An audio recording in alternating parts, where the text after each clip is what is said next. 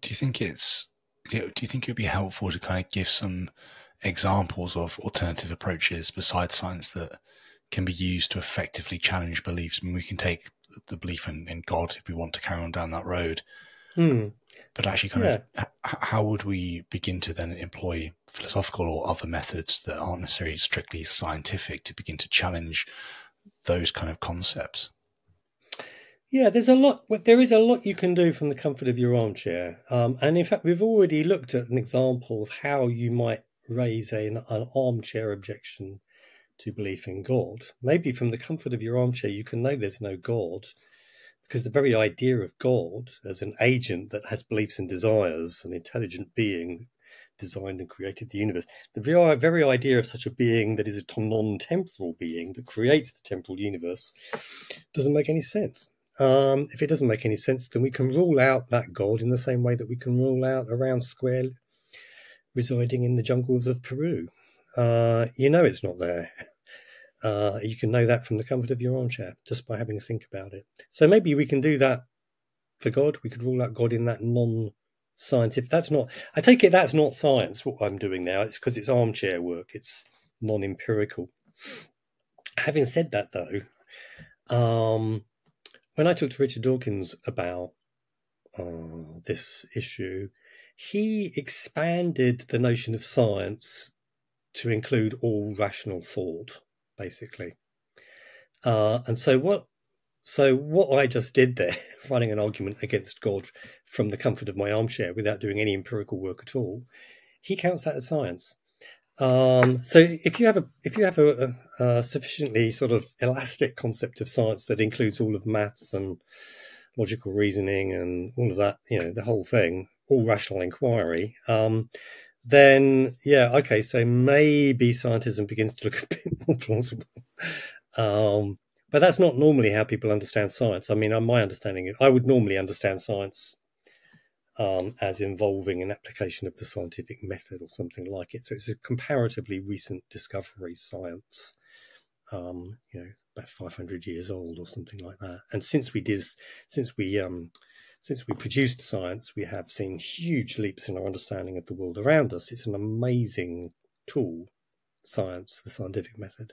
But I do think that there are questions that science, that kind of methodology, can't answer. In philosophy, I think. If maybe I'll just stop there. But if you wanted another example, I could give you an example, a philosophical example.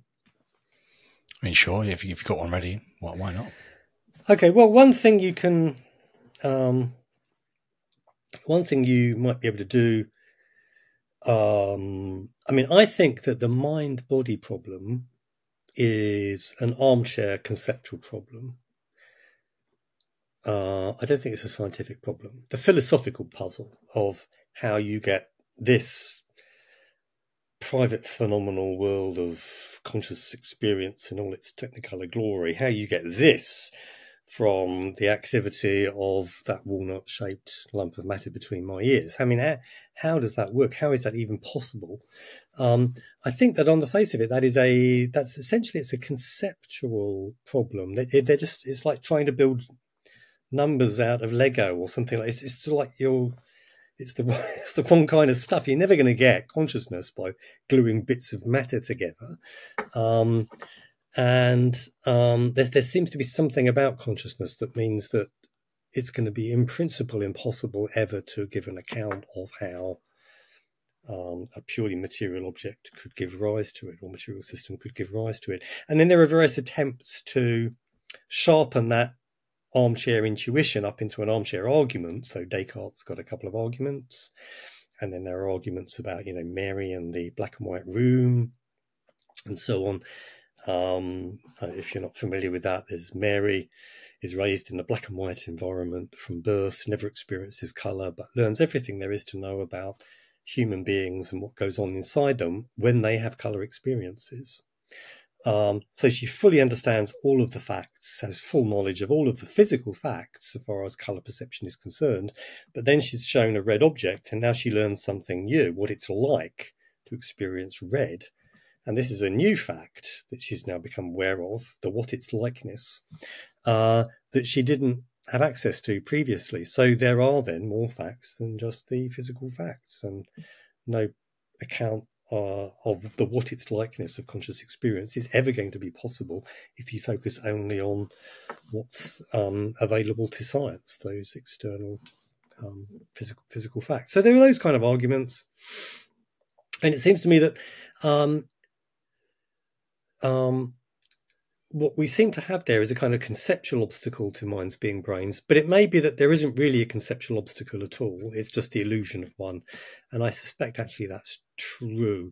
But it seems to me that if you want to solve the mind-body problem, you need to do conceptual armchair work. It's not a scientific problem. An interesting scientific problem is how you build a machine that's capable of interacting with its environment exactly like a human being and saying the kind of things that a human being does. I mean, that's a technical challenge. Science can do that. Maybe can solve how to do that. But the philosophical puzzle of how you build technicolor phenomenology out of the what it's likeness, out of pure physical goings on, that puzzle, I think, is a conceptual puzzle, and it will require a conceptual solution if indeed it can be solved.